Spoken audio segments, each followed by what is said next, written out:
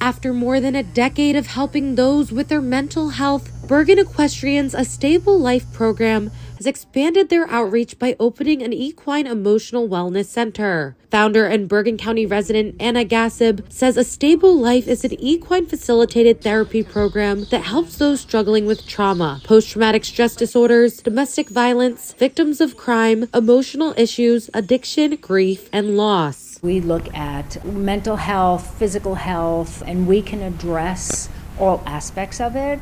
We also have different meditations for exploration and calmness and just all around wellness.